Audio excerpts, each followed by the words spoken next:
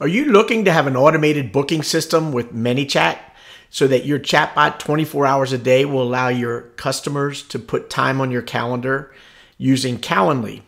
In this session, I'm going to give you a step-by-step, my best practice to create a booking flow. And I'll show you all my tips and tricks in this video. Hello, I am Smarty with the ProEdge marketing team. I apologize for being late on this next video here. It's been about 10 or 12 days. I've been caught up in a new version of my chatbot as well as following my Eagles getting their way to the Super Bowl. Go Eagles. So let's dive in and let me show you how easy it is to create a booking flow in ManyChat so people can automatically put time on your calendar. Let's hop over to ManyChat and let's get started.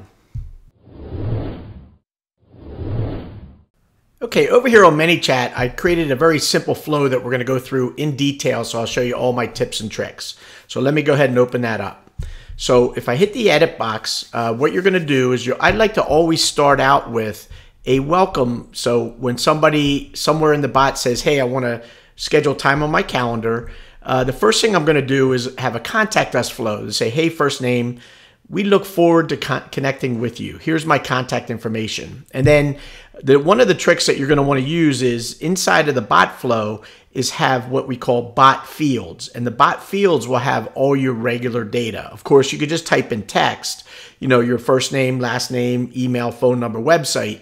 But it's a much more elegant way to have bot fields store that data. So wherever you're at, you could just use the bot field to pull in your data. So let me show you where that is real quick. So if you come over here to settings and come down here to fields, right up at the top is the bot fields, and then you'll have all these fields here. So in my ProEdge chatbot, I have tons of rules and data. You'll see that I have things like the brokerage name, the chatbot name, but down here is where my email is and my first and last name. So all that information you could have as a bot field, and then when you're back here at the flow, when you're inside that flow, I'll just open it back up again and edit it. That's what I'm pulling in right here on the page here. So I'm pulling in my full name, company, phone number, email, and my website.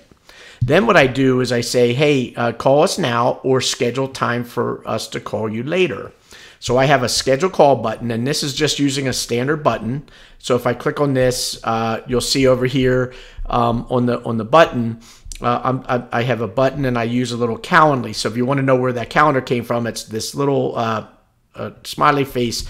ManyChat has lots of icons you can use. So I just use a calendar here, and I can put two calendars on either side. You are limited to the number of characters you have on buttons, so pay attention to that. It'll turn if I start putting in more characters. You'll see it's -2. You can't go over their limit. So make sure you set it up the way they require.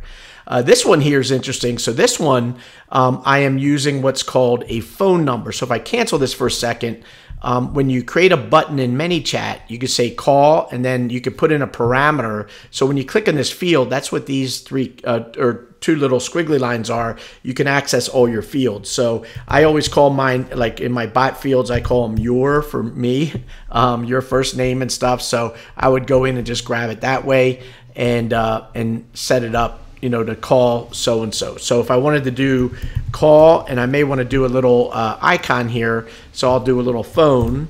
So I'll say phone, and I'll say call, and then I'm going to put my first name in that field, because if I'm using this with a bunch of team members, you want to have the ability for each team member to have their first name.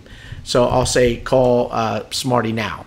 Now what I'm using here is the call number. So inside of the number, you're going to tell ManyChat what number to call when they push that button. So you could put a specific phone number here, or you could say custom field, and my custom field is your phone number. I have a field for your phone number. So I'm just going to stick that in there. So that is the number. So if they click on this button, my phone's going to ring. And I also always get people calling me directly. I make it real easy for them to contact me through my bot.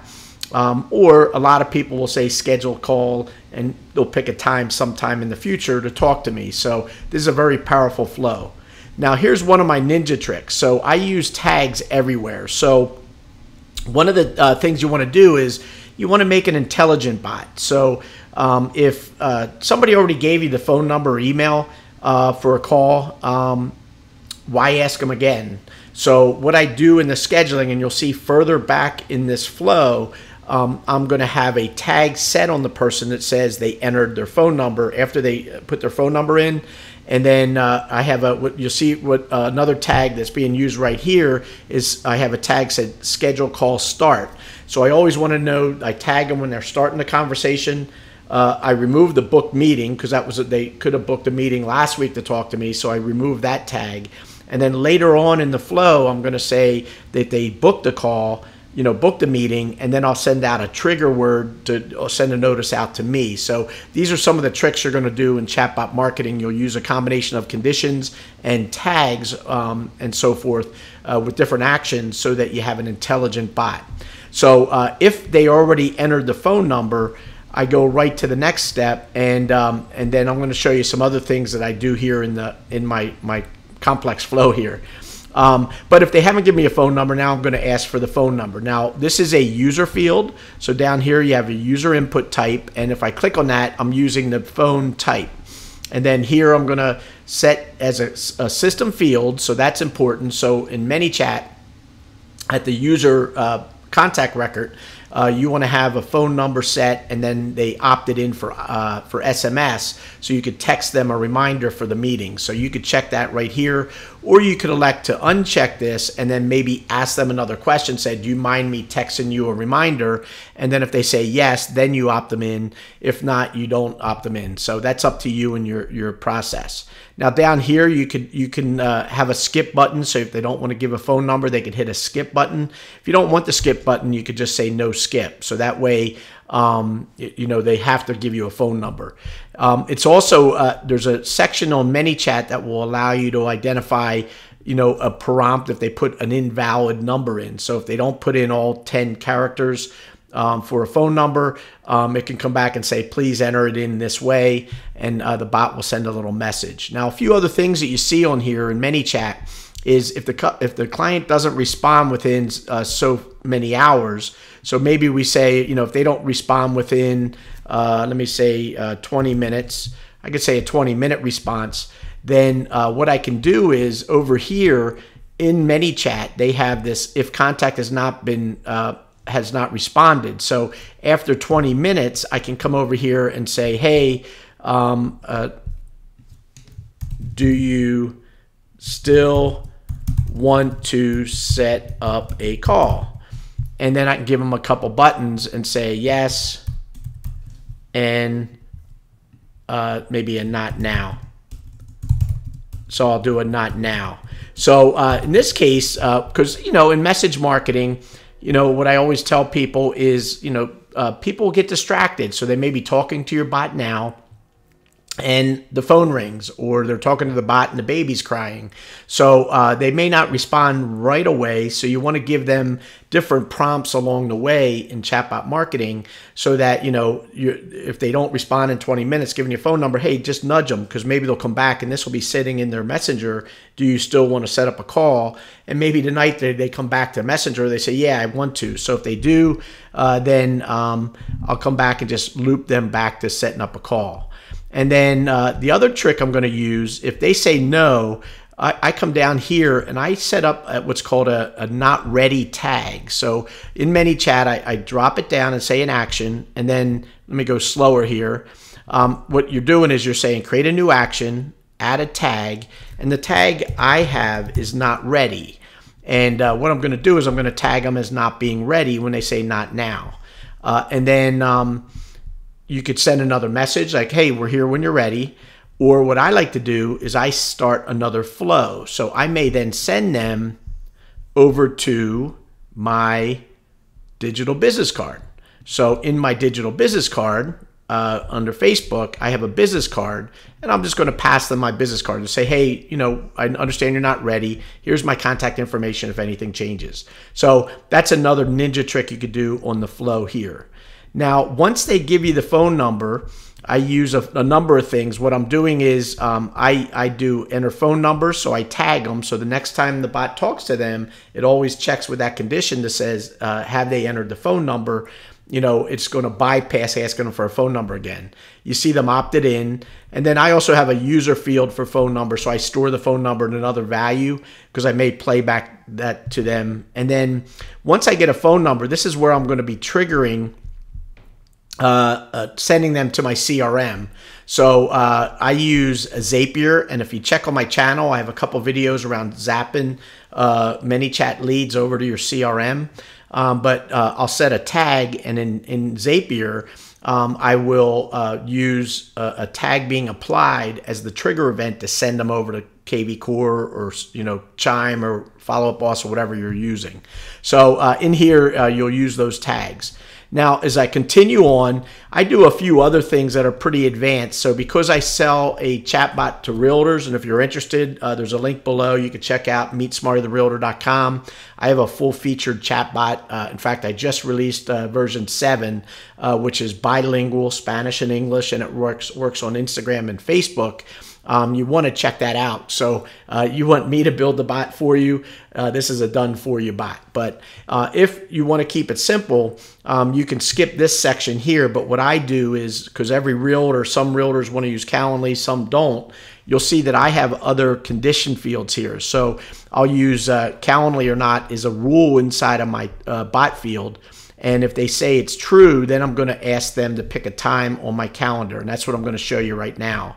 But if it's not true, then it'll say, basically, it'll go through and say, let me know a good time to call. And then I'm storing that in a callback field. So this is a text reply type. So that way, when I send it off a text message to the agent to say, hey, you have a new customer that wants to talk to you, it may say, hey, Mary booked a call. And they want to call in the morning or afternoon or evening. So that's what this will do if it's a manual entry. But here's the magic if you're using Calendly. So you're going to have a Calendly button here. So what I do is I say, perfect, my calendar's up to date. When booking a meeting on my calendar, make sure to select the schedule event button. And then down here, I actually did a picture. This is, you can go out to your desk and you can get rid of this picture. I made an image of what it looks like on Calendly, just as a reminder for the person. So when they're in Calendly, because what I found was over the years when we were first doing this, was people were going to my Calendly, they were picking the time and hitting the submit button, but they weren't actually committing the appointment. So there's a two-step process in Calendly. So what I did here was I kind of guided them here in the bot. And then this is where the magic starts. So this is my secret trick to make the Calendly experience much richer for them. So I have a button title called Pick a Time. And then in the web address, basically what I'm doing is I'm sending them to my Calendly URL, but I'm actually passing in parameters into the URL so that when they get to Calendly, why should they have to enter a phone number and email again and their name when we already have it here in the chatbot? So this is where the magic happens. What you're going to do is you're going to have your URL for Calendly. And again, I use bot fields for that. So the Calendly URL is right here. If you would literally come in here, and I'll show you, like if I get rid of this here, let me, right before the parentheses, I'm going to hit the little squiggly lines. And then over here, I'm going to use your, and right here, if you come down, you'll see that we have a Calendly calendar URL. So I'm going to put that calendar URL right there. Now here's the format you're going to use. So you're going to have your URL from Calendly. You're going to use a question mark and put the name equals and then put the person's full name. So that is a field inside of ManyChat, the person's full name. And then you're going to say and email equals, and you're going to put the person's email. Now, because I store it in my own field called PE email address, so I stamped their email, that's what I'm passing into Calendly. And then the last one is A1. So A1 is an optional because in Calendly, the phone's optional. So in this case, I'm using A1, which is the next field down in Calendly, equals their phone number. So now when they go to commit a meeting, all this information is going to be populated for them. So that's one of the secret ninja tricks I use in making an appointment. And then as I come over here, I put a lot more advanced logic in my bot. So if I don't get, because I do have a capability to do what's called a round trip, and I'll do another video on that in Zapier for you somewhere on the channel here in the next couple weeks or months, how to create a round trip experience so that when they go up to Calendly and they pick a time, you want to take that date and time they pick back to the chatbot, so the chatbot can say a friendly message like, hey, Smarty looks forward to seeing you this Saturday at 9 a.m. So you make the bot very friendly to them after they book their appointment. But I'll make another Zapier. That requires Zapier. So in this case, all that logic is right here in my flow. And then great, we look forward to seeing you if you need to make any changes. So in the system down here, this is where I get into, if they haven't scheduled time, after they went up to Calendly, but I didn't get a response back from Calendly, I'll say, hey, did you make sure that you committed the appointment? But if everything passes out, then over here you'll see a nice friendly message. Great, John, and then your first name. So I'll say, Smarty looks forward to talking to you. And then the meeting time is what I write back from Zapier. So that's called my friendly meeting time. So thank you. We'll see you Saturday at 9 a.m. And then if you make any changes, make sure you go to the email to modify the appointment. That's the Calendly email. And then lastly, what I do is I'll send a nice reminder. And if I open this up, I did another video on my channel about doing smart reminders. So if I click open, this is a flow that I showed earlier on my channel where I use a condition. So if the condition is booked meeting, then it's going to go over here and send a notice to me. So if I edit this flow for a second and click on this guy and open that up, this is going to send, hey, Smarty, Mary just added a call on your calendar. And then I have the time, phone number, and email, and you'll see I'm sending an SMS and an email, so I get a reminder when somebody books a time on my calendar. So that's how you set up a smart scheduling inside the chatbot. I use a combination of conditions and rules, and I use tags so the bot knows where they are in the journey. Did they already give me a phone number, an email, and then it'll take that into effect. So let me go in and just show you real quick how this works. So if I come in here and hit edit, and then I'll hit preview, let's open up Messenger and see if we set this up right. So I'll come in here and it's going to open up Messenger. And as Messenger opens up on Smarty the Realtor, there we go. So it starts with looking forward to connecting. You'll see it has all my contact information. Do you want to schedule a call now or schedule a call? And now the bot's going to go through the scheduling activity that we just talked about. So if you remember here, notice that what I want you to notice here is it didn't ask me your phone number or email, because Smarty the Realtor, because I'm using my own account, I've already given the bot my phone number and email. So it didn't bug me for that. So now I go in and pick a time, and now it's going up to the calendar, and it's going to identify the time that they want to meet. And look at this. All my contact information is in the calendar. All I have to do is hit schedule event, and I'm done. How magical is that? If you need any help with this, I'm always here to help you. If you like this video and you haven't subscribed, please subscribe to the channel. We'd love to have you here. We help realtors be more effective through technology, AI, and chatbots. It's one of my passions, and we're always here to help you. If you have any questions, put some comments down below. I'm always monitoring the queue for questions and comments that you make, and I'd like to hear your feedback. And let's make this a great year. We're all about lead gen for realtors.